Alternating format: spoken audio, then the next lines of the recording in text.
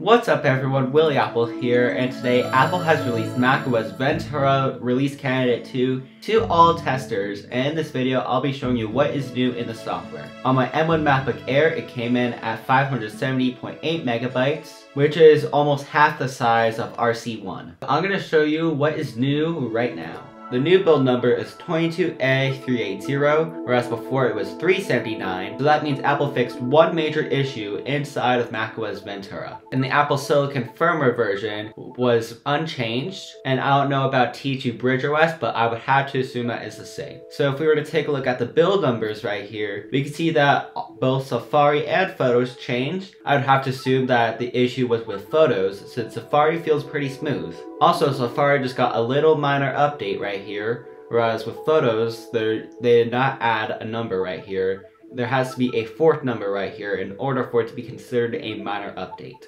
And minor updates are like just changing some wordings or just some of the code around just a little bit. Whereas right here, they actually fix bugs. So there's probably a bug fix somewhere inside of the Photos app, and I would have to assume it's with the iCloud shared photo library. However, if that is not the case, there's probably been some issues with the system crashing. And if we're going to take a look at my feedback app right here, I can also confirm that the clock app issue is not fixed as of right now. Hopefully this gets fixed in either a 13.0.1 or 13.1. Be on the lookout for those betas when they come out, if there are any. Apple could have also released this update because they are planning on releasing new MacBooks, and they actually need to make sure the Macs are supported. So maybe they weren't supported on RC1, and RC2 fixes that. We don't know for sure. They could have also done what they did with the M2 MacBook Air, where they could have secretly released a version of Monterey 12.4 specific to those new MacBooks. However, Apple probably did not do that here. They probably want to keep everything organized with the new MacBooks. The release notes also seem to be the same as well. And I also ran a quick Geekbench test. We got a 1750 on the single core and a 7751 on the multi-core.